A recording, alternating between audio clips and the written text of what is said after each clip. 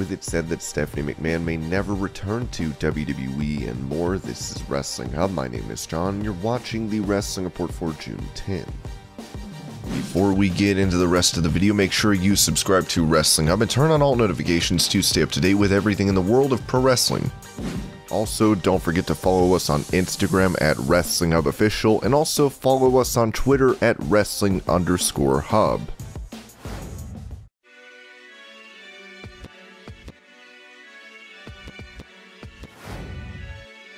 Explaining the origin of her doll Lilly, which she has kept despite shedding her dark side from her time with The Fiend, Alexa Bliss told WWE Judgement how Lilly came to be. I had texted Jason and I was saying I really want a doll to interact with, and he was like, a doll? I said, yeah, I want a doll. And I was like, I want it to look like someone scribbled her, like a child scribbled her on a piece of paper. She just popped off the page. I was like, button eyes, 3D teeth, wanted to kind of look like me but scary. And they came up with, they showed me Lilly, and it was the most incredible thing I've ever seen.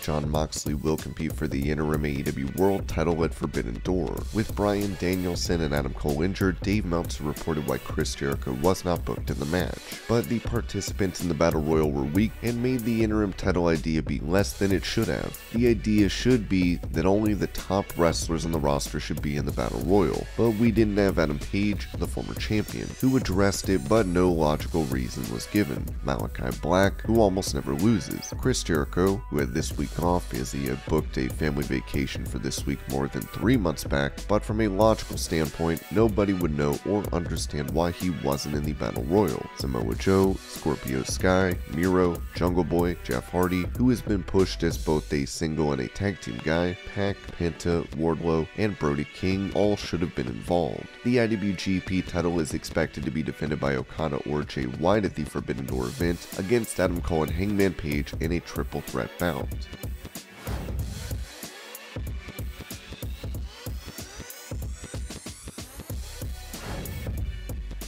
After his incredible performance at Hell in a Cell, the Observer would also point out that Cody Rhodes made history. The show had the usual 200,000 Google searches that most WWE pay-per-view shows get, similar to that of Double or Nothing the week before. There were another 200,000 searches that day for Rhodes, the most of any individual wrestler on a pro wrestling pay-per-view show in years.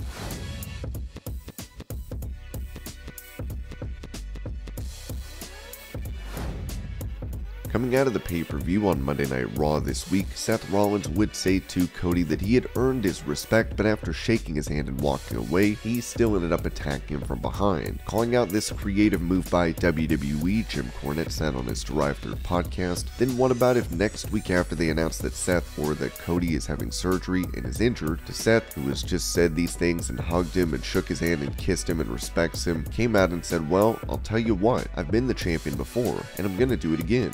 This has lit a fire under me because Cody Rhodes may not be able to take advantage of his destiny, but I could take advantage of mine and do some kind of angle. The team is in need. Roman can come back for a TV. All Roman needs to do is come out and basically say, "F you, I'm in God mode over you two," and drop Seth and him and his cohorts, and then Seth is a full-fledged babyface and can wrestle any of the heels that Cody was going to wrestle in his absence, and potentially have a match with Roman Reigns, which he is probably not going to win, but at least it'd be something. Cody Rhodes is expected to return to full strength in 4 to 6 months according to Go Midwest Sports, noting that bench pressing is usually discouraged for 6 to 9 months.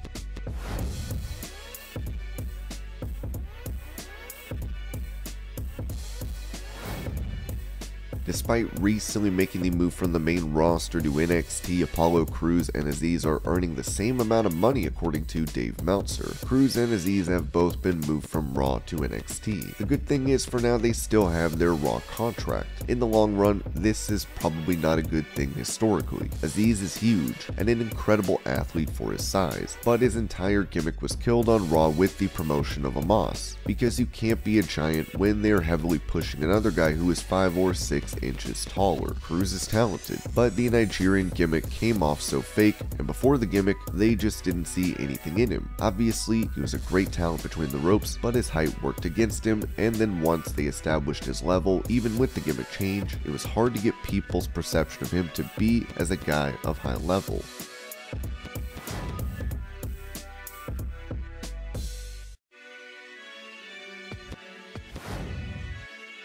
As Finn Balor joined the Judgment Day and usurped Edge as leader, Damian Priest revealed on the Believe Pro Wrestling podcast the phone call that led to him joining the group. My phone says his name, and I'm like, oh man. He's just like, hey, so I got this idea. I'm like, what do you think? And then I'm like, what? Why are you asking me? Tell me what to do. It's the coolest thing to see. It was Edge calling me to ask me if I'm interested. He didn't even have to ask, but he did because he's cool. The fact that he thought of me is wild to me. He's like, naturally, I thought of you. And I'm like, naturally? I don't even know why I'm so lucky, but cool, it's Edge. So it was a great feeling and moment to receive that call. Edge told me and asked me about the Judgment Day idea, and this was before we even had a name. It was just the idea of forming a group that day, because he said you, naturally you, and Rhea Ripley. We were the first on his list hands down. He wanted us to be with him, which I thought was super cool. He saw two people that had a certain style that he digs, similar to Edge. It's that rock star-ish, goth, darker vibe, and bigger people. We just have a lot of similarities that he felt like he could mold us into becoming bigger stars than we were, and again, for me, obviously, with our friendship, I was super excited to know that was the idea. Now, was it going to be 100% a thing? That we didn't know until the day. You never know. Things could always change, including me being by his side of WrestleMania. That was what we hoped for, but you never know. Creative could change.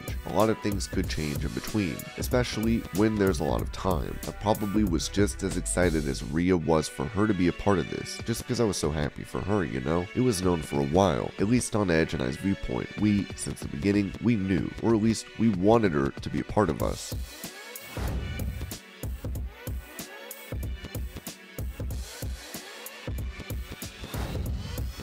Taken to his Something to Wrestle podcast, WWE executive Bruce Prichard revealed that he will be needing surgery. I have a torn rotator cuff. The plan is to get it fixed next Wednesday. 6 months rehab. I had colitis. I changed my diet. I started working out. I started getting healthy and started feeling good. Actually, man, I put on weight because I've been working out and I'm getting stronger and all this good stuff. Feeling really good, but my shoulder was bugging me, so I was going in for treatments for my shoulder.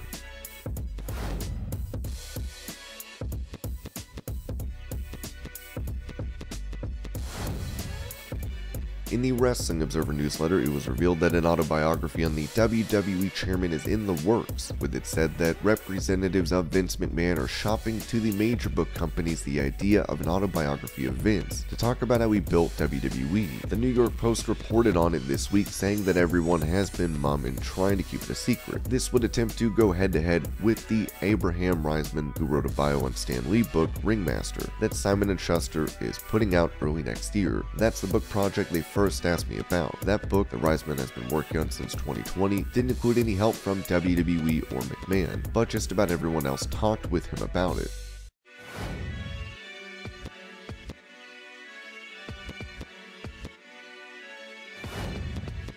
With John Cena making his return to Raw later this month, Dave Meltzer gave fans an update on a potential match for the star. Cena returns on the June 27th Raw show in Laredo, Texas. While this has not been confirmed to us by the company, the talk in wrestling is that it will be Cena versus Theory at SummerSlam, with the idea that working with Cena will bring Theory up to a higher level. Speaking of Cena, he would reveal in a video posted by WWE what Vince McMahon's first words to him were before his debut match on SmackDown. I found out at 2:45 in the afternoon that I'd be wrestling Kurt Angle. I had one meeting with Mr. McMahon before this, and I was pushed into his office, and Michael Hayes asked, like, what do we do with this? And Mr. McMahon's first sentence to me, it was a short meeting. He said, cut his fucking hair, and then I was out of his office.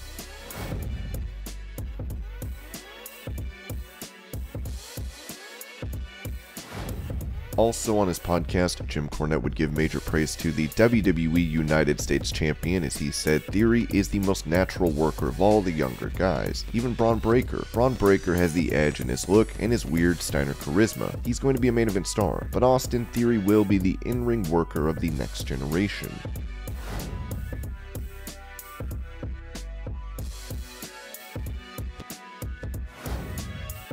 Taking to Twitter, former WWE star Lana let fans know that she is feeling ill as she wrote, "COVID is kicking my ass. Luckily, my doctor is keeping a close eye on me. Might be a lack of sleep, but I thought doctor was going to get over more than it did. Either time for more NyQuil or less NyQuil, not sure. Of course, we wish Lana all the best in her recovery and hope she feels better soon."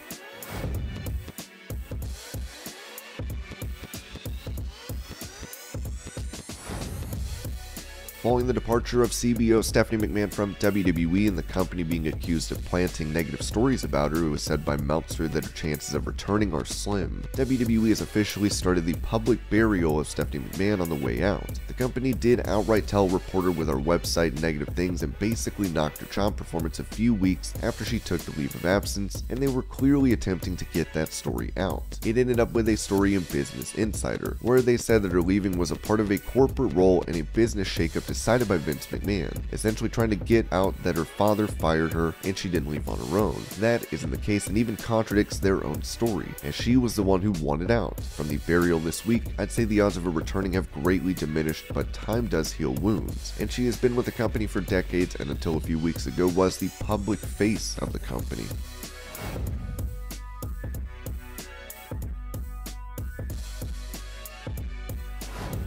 After multiple teases of a return to programming, Paige announced that she's leaving WWE. She said July 7th will be the last day. "I'm so thankful and I appreciate the opportunities that the company has given me. I will always be appreciative of the company that took in an 18-year-old British pale emo girl that didn't look like your average diva, giving me the chance of a lifetime and making me feel like a superstar. I know after my neck injury taking me out of in-ring status, it was pretty hard to keep me around for as long as you did, and for that I'm thankful too. Thank you to the WWE Universe. You guys are the most passionate group of fans I've ever seen. Hope you continue to stay on this journey with me. I think the toughest part, weirdly enough, is having to let the Paige name go, but Soraya has a hell of a name. Kudos to my mom for that one." And this was your Pro Wrestling News Update. I hope you're all having a great day. Thank you so much for watching, and I'll see you later.